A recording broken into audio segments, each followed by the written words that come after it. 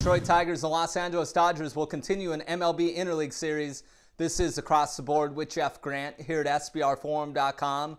Wednesday night's first pitch scheduled for 10:10 Eastern Time from Dodger Stadium. No line or betting total is available at SBRodds.com. Detroit is continuing its first road trip of the 2014 campaign.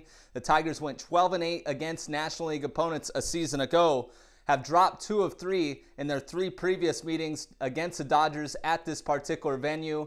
And the Tigers will send out starting pitcher Anibal Sanchez, who did not factor into a decision in a 10-4 home victory against the Baltimore Orioles last week. His start was shortened by a rain delay. The right-hander 0-1 with a 3.52 ERA in 4 career efforts against the Dodgers. Los Angeles also went 12-8 during interleague play a season ago, have held third baseman Miguel Cabrera of the Tigers to a .273 batting average in 38 career games in the series, .321 average for the career for Cabrera. Starting pitcher Josh Beckett is expected to get the start. First major league outing since May of 2013 in terms of being a starter, and the right-hander 3-4 with a 3.83 ERA in 9 career games against the Tigers. From a sports betting trend perspective, the over is cashed in Beckett's last 6 trips to the hill in front of the home fans. That's the direction that I'm going to go. I'm going to go over in Wednesday night's game featuring Los Angeles and Detroit. This has been another edition